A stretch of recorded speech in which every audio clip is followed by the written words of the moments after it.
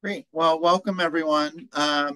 Very glad you could join us this evening for HCC's program, What are Special Districts with zoning expert George Janes, and co-sponsored by our neighborhood partner, Landmark West.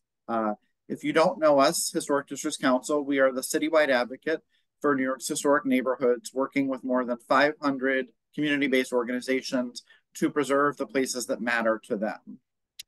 We conceived of this program for several reasons. One, this is part of HDC's 2024 Preservation Conference Series, The Good, the Bad, and the Ugly, Government's Impact on Historic Neighborhoods. And we will definitely learn tonight how special districts impact historic neighborhoods. You can watch free videos from our conference and sign up for our upcoming walking tours around this theme on our website. And I'll put that link in the chat. We also became aware of how special districts may be impacted in the proposed City of Yes zoning text amendments, which will potentially radically change zoning in the city of New York, eliminating many permits, processes, and restrictions in an effort to encourage growth. We're specifically concerned about City of Yes for economic opportunity, the proposed language that privileges uniformity in the city at the expense of special district design regulations. But I'm going to let George talk more about this as the expert. With that, I'm going to turn things over to Sean Corsandi, Executive Director of Landmark West, who's going to introduce himself and our speaker for this evening. Thank you, everyone. Thank you, Frampton. Yes, I'm with Landmark West, and we are your grassroots good government preservation and land use organization. We serve 59th Street to 110th Street and Scenic Landmark Riverside Park through Scenic Landmark Central Park.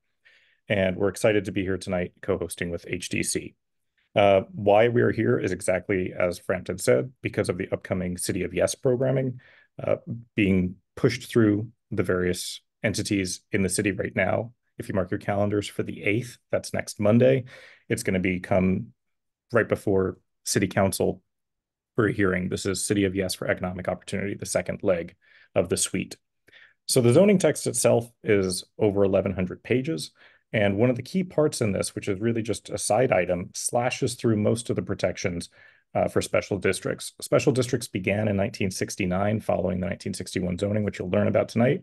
And Landmark West in our catchment area has the Lincoln Square Special Purpose District, which was the very first of the 64 districts in the city.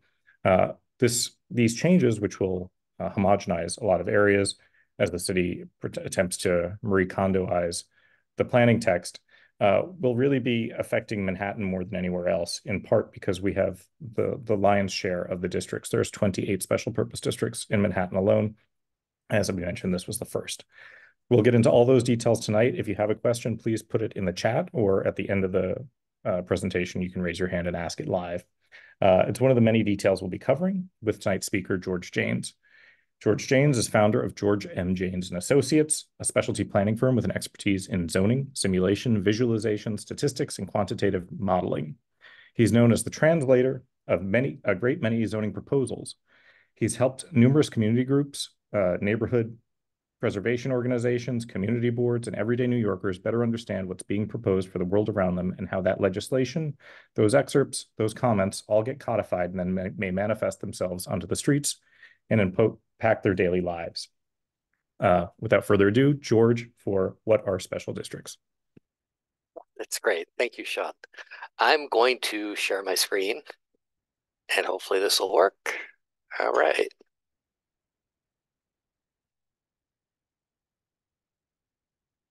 Excellent. All right. So when Frampton and Sean asked me to do a session on special purpose districts, it was the first time I've ever been asked to do this. And so I was like, well, where do I start? And I came back to, well, where you always start is you start at the beginning. So New York City adopted the nation's first zoning code in 1916. And this picture right here of the Equitable Building, it's whenever anybody talks about zoning, they show this picture because this was kind of the spark of it, right? This building was built 42 stories tall, right at the street line.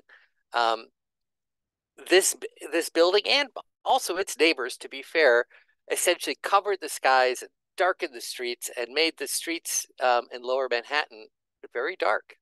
And at the time, the city agreed that the impact of development on private property, on other properties, and the public needed to be managed through zoning. And so they passed the zoning resolution. The 1916 zoning resolution was just 12 pages long, but it was revolutionary. A resolution regulating and limiting the height and bulk of buildings and regulating and determining the area of yards, courts, and other open spaces, and regulating and restricting the location of trades and industries and the location of buildings designed for specific uses. And they did all that in 12 pages. And part of that was the simplicity was how they did the building heights. And so this is the proposed building height map from 1916. It changed over time. But essentially what you're seeing here is a number that ranged from 1 to 2.5. And essentially, if your building was in a 1.5 district, it could rise up 1.5 times the width of the street. So the width of the street and these numbers determined the front wall height of your building. And you'll see that much of the city was in a 1.5 district. Midtown was in a 2. Lower Manhattan was 2.5. The shorelines were 2. But most of it was this 1.5 district. And so what that meant was if you were on a wide street, you could be taller than if you were on a narrow street. And that is a pattern that we set into place in 1916 that we carry forward today. And it was so simple, right? You know, you're regulating the front wall height based upon the street width. And this concept is completely shaped the city. I like using Park Avenue here because you have this even sort of historic form that frames the street. And now above the base height, buildings had to set back and create this wedding cake sort of style. And, you know, once the building was at 25% of the lot, there was no height limit for commercial buildings. And so you could have buildings like the Empire State Building or the Chrysler Building extend up as tall as they wanted to. There's no floor area limitation. It was just that if you covered a small portion of your lot, you were free to go as tall as you wanted. And that form essentially is the kind of iconic New York City skyscraper, which really shaped our city. You know, it was a product of zoning. You know, we had regulations that wasn't an accident that we have buildings like the Chrysler Building and others that follow this sort of wedding cake style and narrow tower form. But of course, turns out that 12 pages wasn't enough to deal with the complexities of New York City. And it was immediately after zoning was adopted, we started amending it. And by mid-century, there was agreement that there are so many amendments in this and we needed new zoning. And it was really didn't focus on the things that were important at the time. And so New York City developed a plan for rezoning and then draft zoning text. The plan for rezoning was published in 1950. The draft Voorhees zoning text was from August 1958. And, you know, there was a lot of wrangling. You know, it's New York City, it's real estate, it's zoning. And there was a lot of arguing and discussions. And then finally, in December 1961, our new zoning resolution was adopted, right? It had much more detail on uses, introduced the concept of floor area ratio, regulating size as well as height, carried forward the idea of sky exposure planes and street widths to preserve light and air. It eliminated the things that were considered bad at the time, which is essentially small courts and yards, basement apartments. encouraged the good, which was open space, off-street parking, plazas, and so on. Oops, sorry.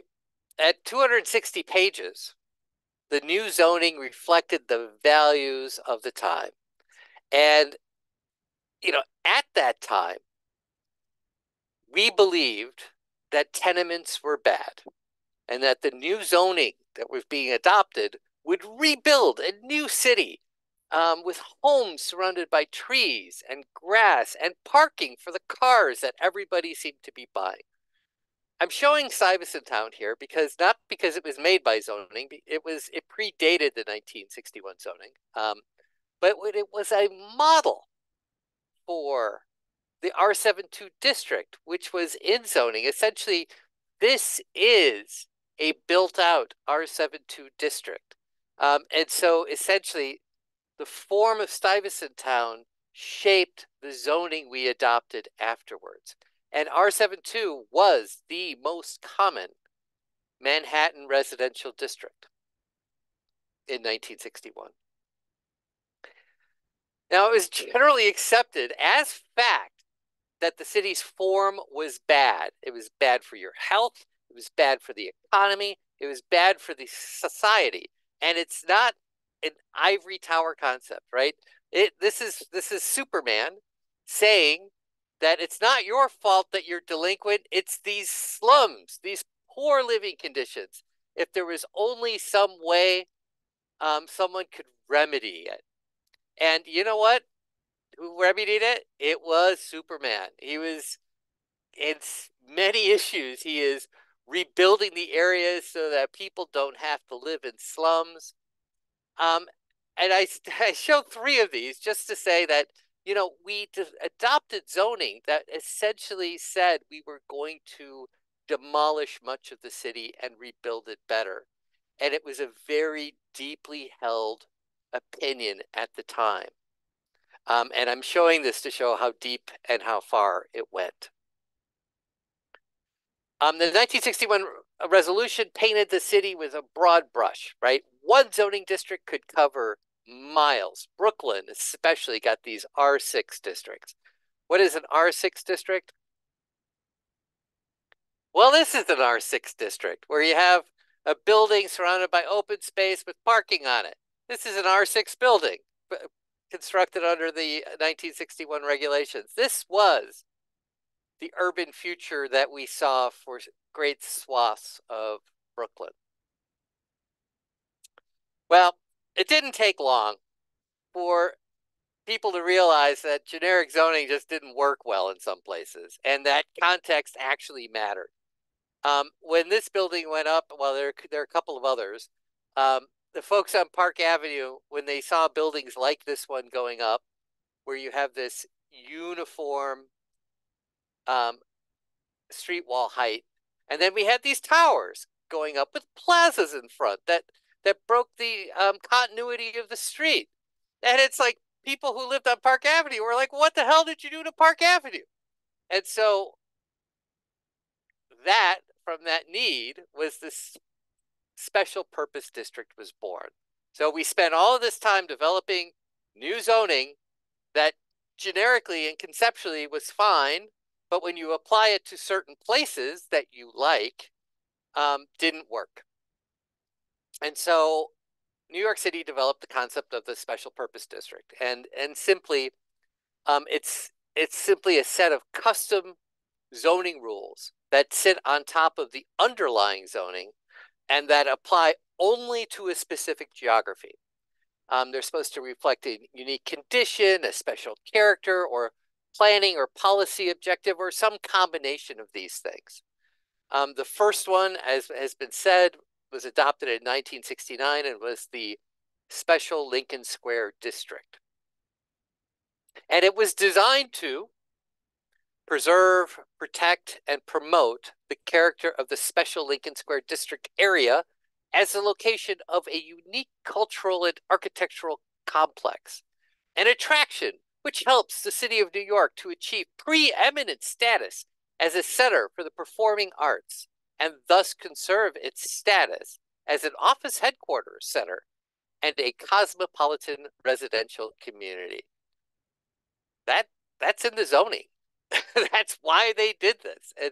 It's part of the purpose of why they put this together, and that was part of the zoning that they adopted. After Lincoln Square, there were many, many more special purpose districts developed. By my count, I was counting them there. I think there are about 71 right now. And if you look, large swaths of the city still have none, but there are big ones on Staten Island. Midtown covers an enormous area, and some of them are small, some of them are large. And they have all kinds of regulations, like things that you would find in special districts that are some really unexpected. Like this one is weirdly specific. For example, for the purpose of applying the provisions of this section, the residential development goal shall be met when at least 3,865 dwelling units have been developed within the Special East Harlem Corridors District. That's hard-coded into the zoning right now. This number is like, so there's a section of zoning that says you can only use this section of zoning when 3,865 dwelling units have been developed since this zoning was adopted. It's just very weirdly specific. But, there was a planning goal that they wanted to meet, and that's how they wrote it in here. And sometimes the rules are confusing. People might expect a zoning district like R8 to have a similar meaning everywhere. But special districts can and do change the basics of the underlying zoning district. So, for example, an R8 in parts of the Clinton Special District, I would call Hell's Kitchen, but it's essentially the west part of Manhattan. The R8 in parts of the Clinton Special District are limited to 4.2 FAR, meaning the size of the building, and 85 feet in height. And, essentially it's mapped on the avenues, like 9th Avenue is mostly this special district and R8. And this is what it looks like in the special district. But a few blocks to the north, R8 can produce a completely different type of building. This is not in the Clinton Special District. It does not have an 85-foot height limit, but it's also an R8 building. This is 200 Amsterdam at 668 feet tall. More than just form, though, special districts can be super specific on use. Little Italy has had its own special purpose district since 1977. And the iconic nature of Little Italy is protected by its special purpose district. The uses permitted in Little Italy are specifically selected uses to strengthen the existing commercial character of the area. So in zoning, there's like 50 pages of specific uses.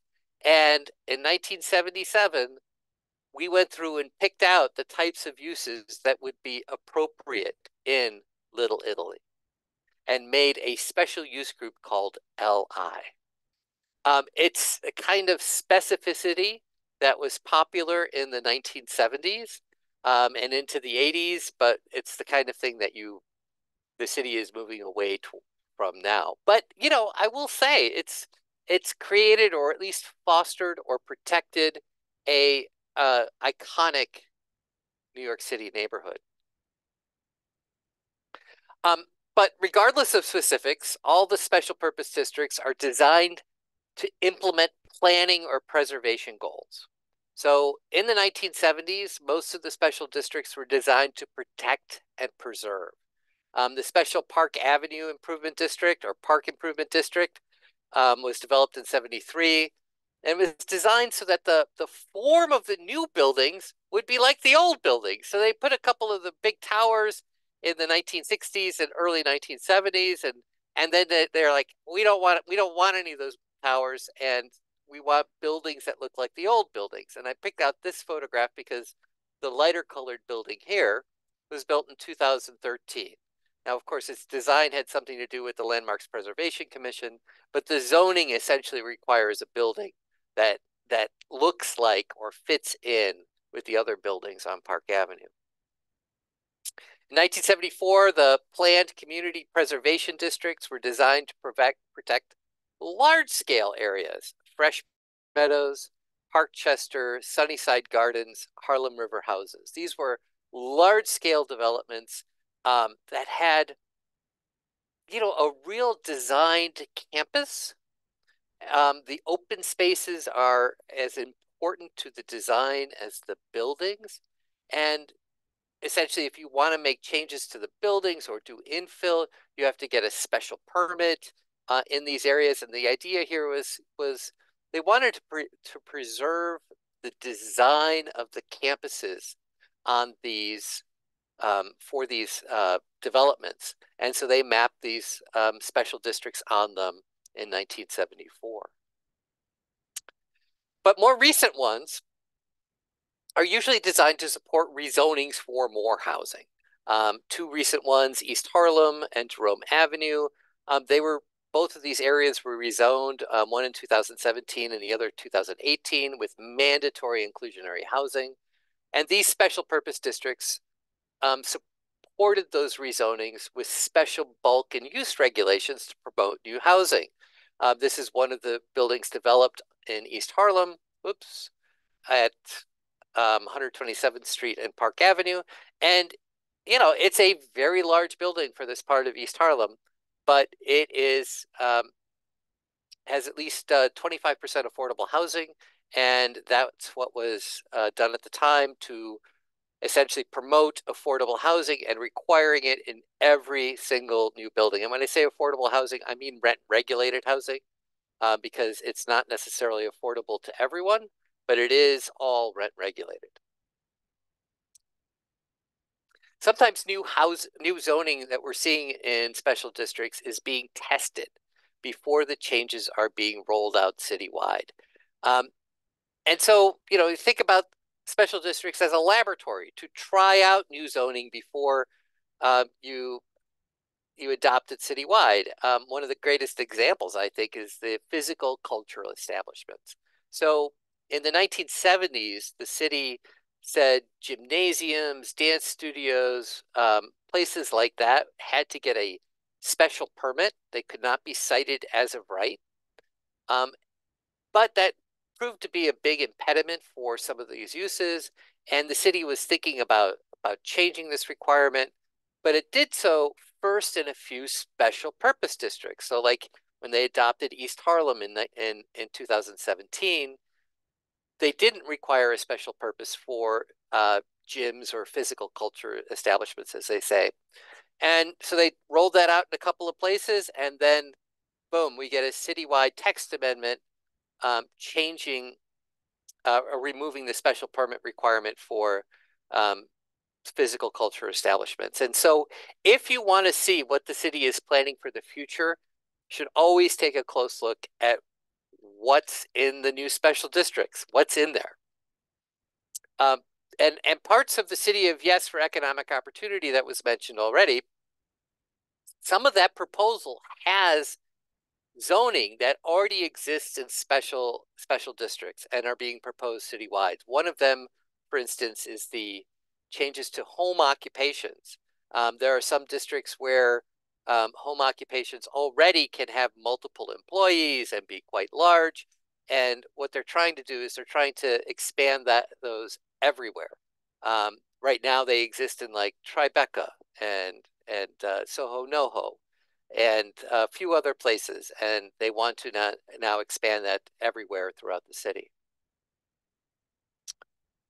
And then, as Frampton was saying, the City of Yes is looking to make major changes to the special district's urban design regulations. And DCP has said that urban design rules, custom to design to each special district, is complicated. What they've said is that we don't need 70 different urban design rules. We need just a few. And what we're going to do is we're going to replace all of the urban design rules that we see in the special districts with the these few. They're A, B, and C, essentially, you know, most urban, less urban, and then least urban. And this includes eliminating all the specific uses that help preserve the character of Little Italy, Madison Avenue, Lincoln Square. So essentially, there's this idea that all this specificity and uses, it just makes things complicated and hard to use and difficult for owners to tenant their buildings.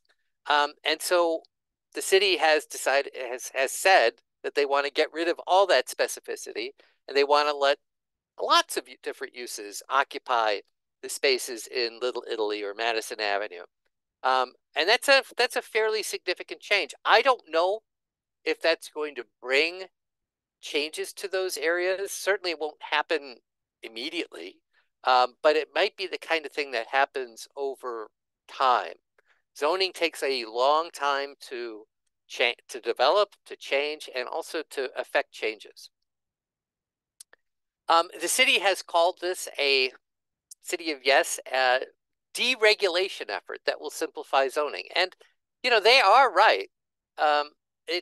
It will simplify zoning, but the city is a city of neighborhoods that has, in many cases, largely rejected generic zoning, and so the question is really for everybody to think about: is more generic zoning rules better, and is it appropriate to simplify the rules in this way? And I show Madison Avenue here. I'm not really a shopper, but you know, Madison Avenue is an iconic shopping street. It is a iconic shopping street in part because it has lots of rules limiting what can occupy the ground floor.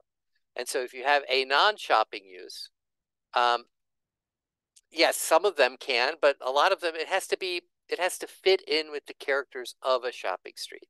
And if they get rid of those rules, you know, how fast are these streets going to change? Probably not very fast, but it is a significant change to how we regulate these places.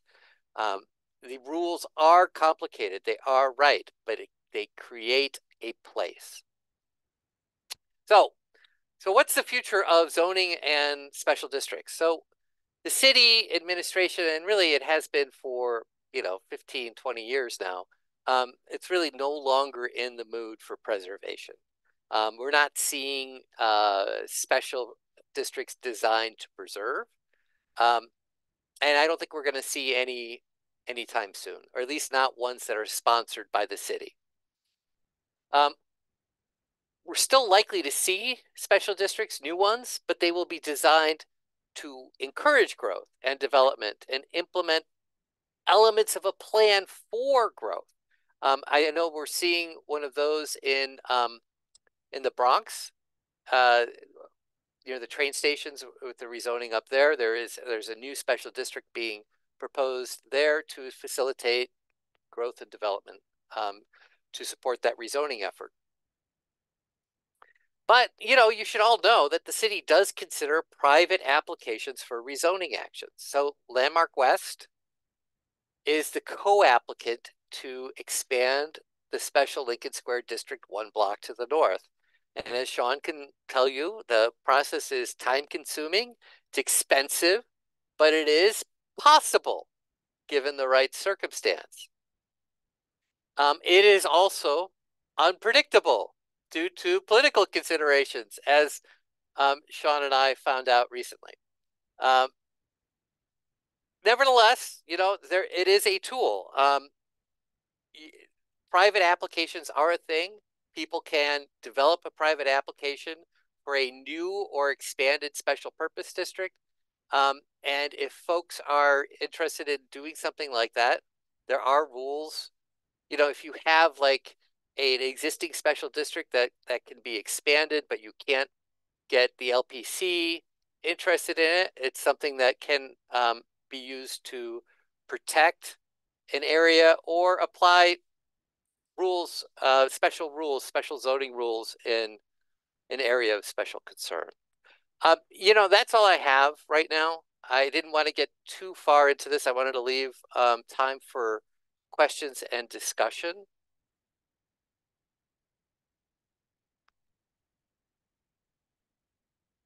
Thank you very much, George. I appreciate that. I'm already having my inner professor in my ear thinking, oh, if it's too hard, just lower the standards. And here, if zoning is too hard to understand or figure out, let's just take away all the rules. I guess what's hard for me to wrap my head around is zoning isn't there to upset anybody. It's not there to make your life more difficult. It's there to protect the people and basically give a shape to the street, a form to the buildings. Why is it okay that, why do we no longer need that? Do we not need to worry about light and air on the street anymore? Has something changed? Is the eclipse coming affecting our minds? I think it's a very fair question. Um, I I think it's always an issue of priorities, right? And administrations, the city, elected officials, they develop a set of priorities, and zoning is a land use policy, and it can be used to affect those priorities. In the 60s, 70s, in the 1960s, it was about reshaping the city. As we started to reshape the city, people were like, oh my gosh, we're reshaping the city. And so we wanted to preserve the city. And then in the 70s and 80s, we had a lot of preservation um, special districts going into effect. And also, as you know, landmarks and special and historic districts were going into effect. But now in the 2010s and 2020s, the city is really, really focused in on housing and affordable housing. And so that is really the initiative, the priority that shaping our zoning and zoning changes. Yes, light and air is still important, but people would say housing and affordable housing is more important. And I guess as we debate whether light and air or how important they are, it's hard to ignore the news, right? The New York Times just said that we lost 78,000 people last year, and we've lost between 5 and 6% of the population since the beginning of the pandemic. Yeah. So why is there a crunch right now if we have the largest glut of office spaces in Midtown in the hemisphere and people are leaving? Why do we need the housing today? And I think it's listen, I've been looking at those numbers with a lot of interest, right?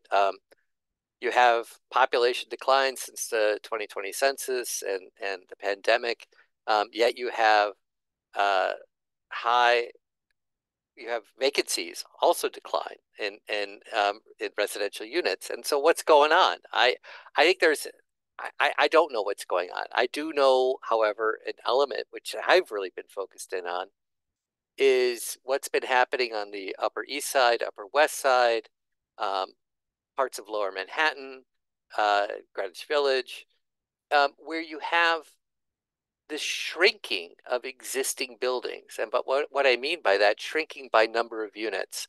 The most obvious is are the conversions of small tenements into single family homes.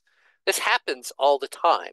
You may not notice it because the building doesn't really change, but there's only one household occupying that building now instead of 10.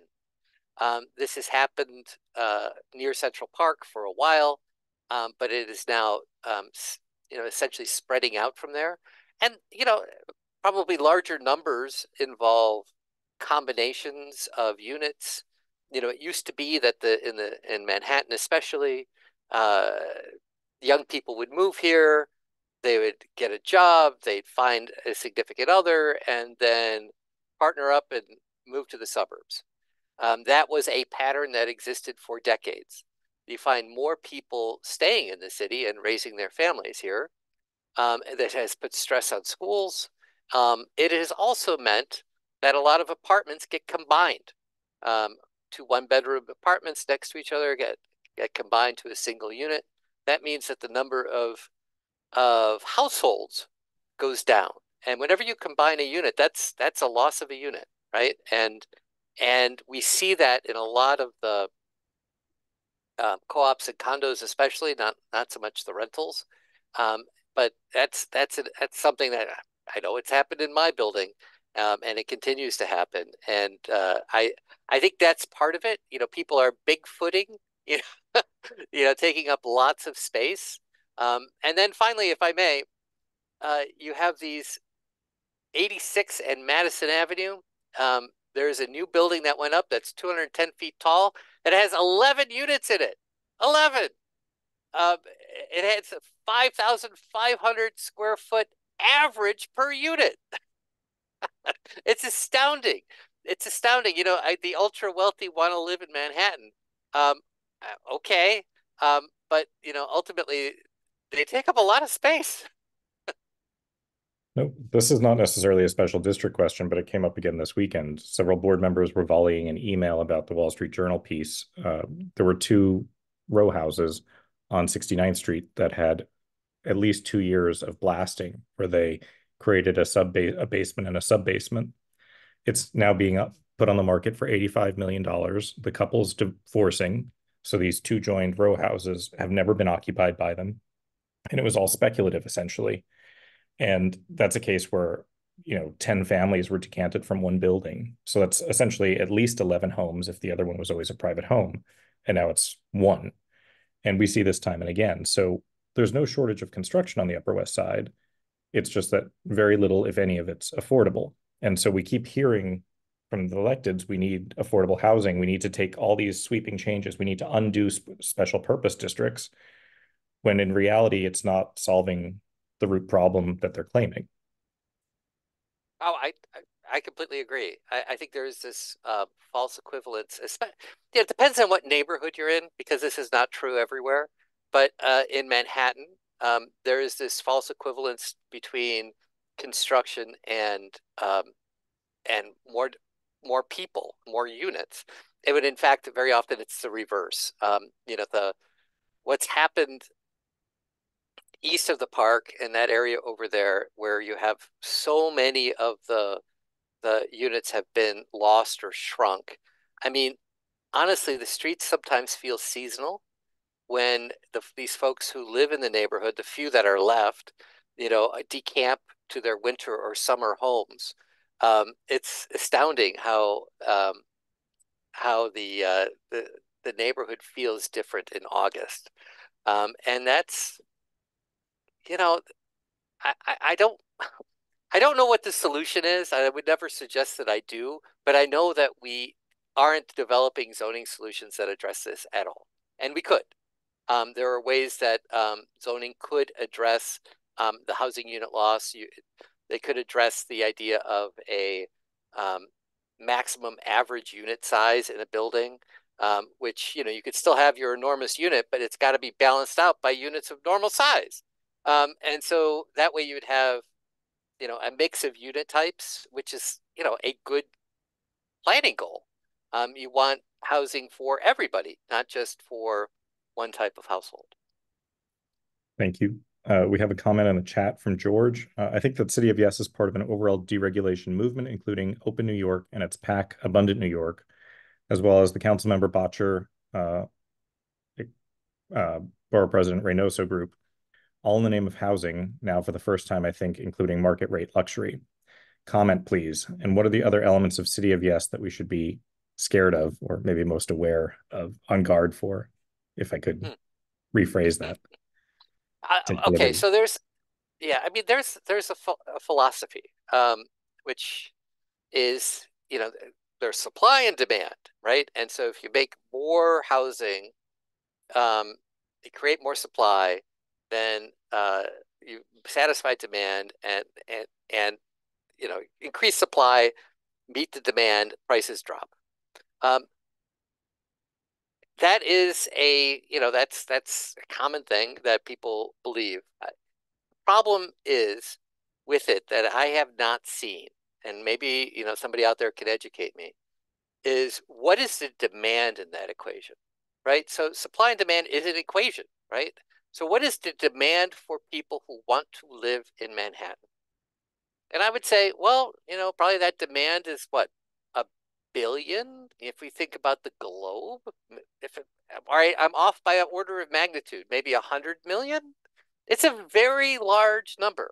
It is a number that can never be satisfied with supply solutions, in my opinion. And so you're creating units for a very large demand. And what do you have in your control? Well, you have the size of the units.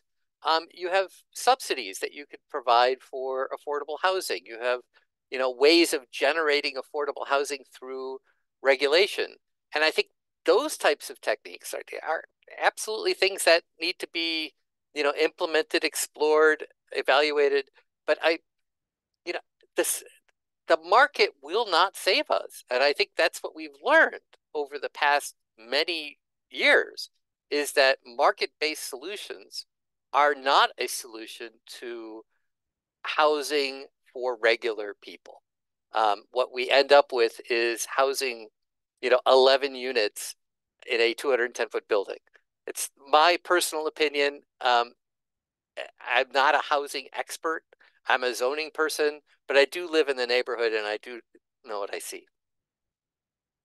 And then the second part of that question had to do with City of Yes. So there were three components of City of Yes. The first one, which had to deal with carbon neutrality, solar panels, battery storage systems, that passed. It's done. Essentially allows for much bigger bulkheads and solar panels on rooftops. That passed City Council in December. There were some changes, some important changes that City Council made. Yay, City Council. But it's largely intact. City of Yes for Economic Opportunity is being heard by City Council on Monday. Written comments will be accepted until Thursday. If you have comments, you should either make them in writing or on Monday. And then the next one is City of Yes for Housing Opportunity. And that's going to be a big one, right? I mean, economic opportunity was over 1,000 pages long. I think housing opportunity is going to be over 1,000 pages long. It's going to require a full environmental review. So we got to see a lot more detail in the environmental scoping documents, and it's got a lot of stuff in there that some of which I was really surprised to see. It's happy, that's another session though, right? Happy to talk about it, but not not right now. So one of the things you said in your presentation, we learned from Superman, it's the building's fault that people are the way they are, generic zoning doesn't work. Did we just forget all this? Or we just want to bury it because it's inconvenient? And the other underlying comment was that you mentioned was the need to rebuild the city because it was all wrong. Do you think that's the base role here? This is all a demolition derby? Oh, I don't want to ascribe motives to folks. I know that a lot of people believe that market-based solutions are the way to go. I disagree, right? But I like to think that their motives are, they want to do the right thing. I just don't think that they're using the right data or decision making to make that essentially to make that argument rationally. However, I will say, New York is a real estate town, Sean. You know this, right?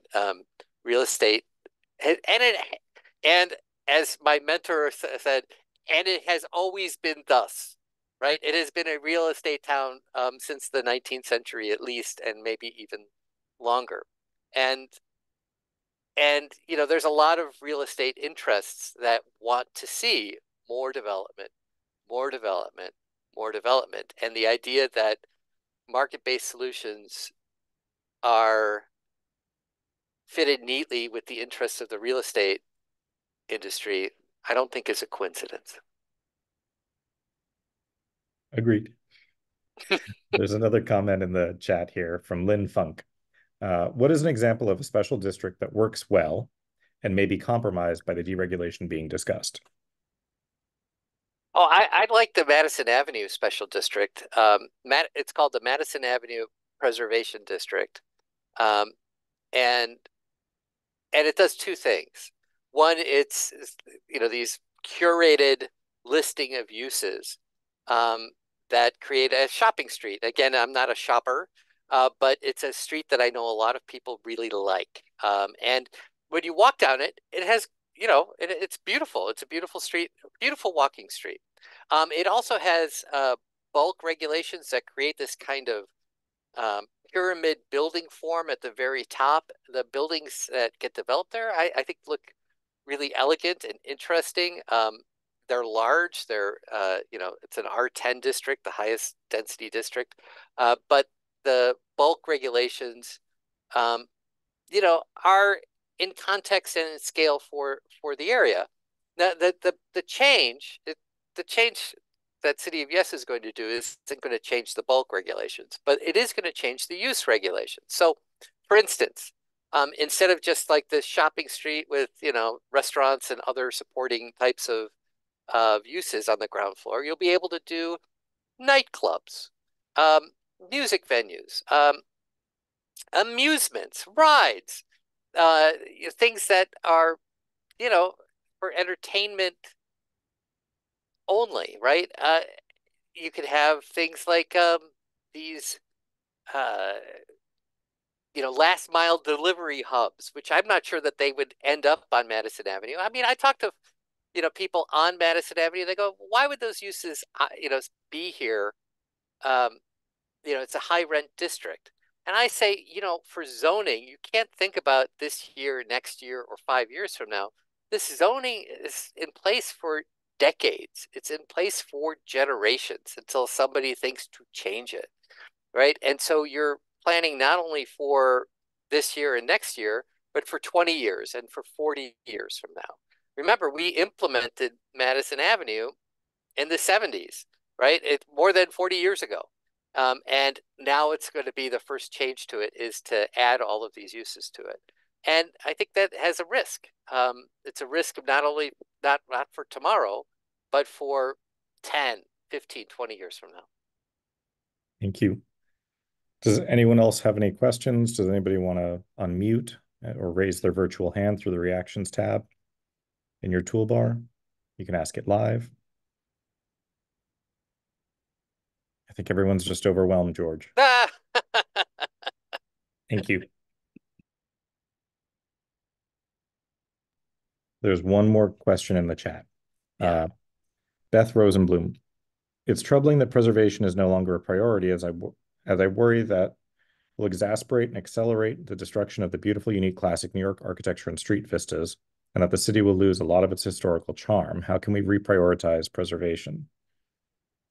Well, it's a political question, right? I mean, essentially the electeds, the mayor, the council members, they're the ones that set the agenda, the political agenda. And as you've learned from your own elected official on the Upper West Side, who essentially stopped our application because it didn't have affordable housing in it.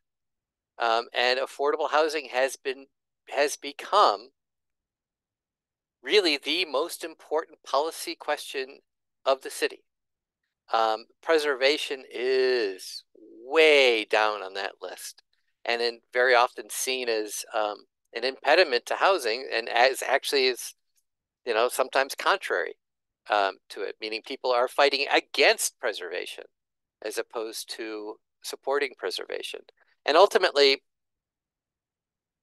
that listing of priorities is developed by elected officials, and ultimately the elected officials serve you all. So if you have opinions and you believe that preservation needs to be more important, then you need to make yourself be heard, either individually or through your community-based organizations that push for these things. I mean, that's just how it's done in the big city.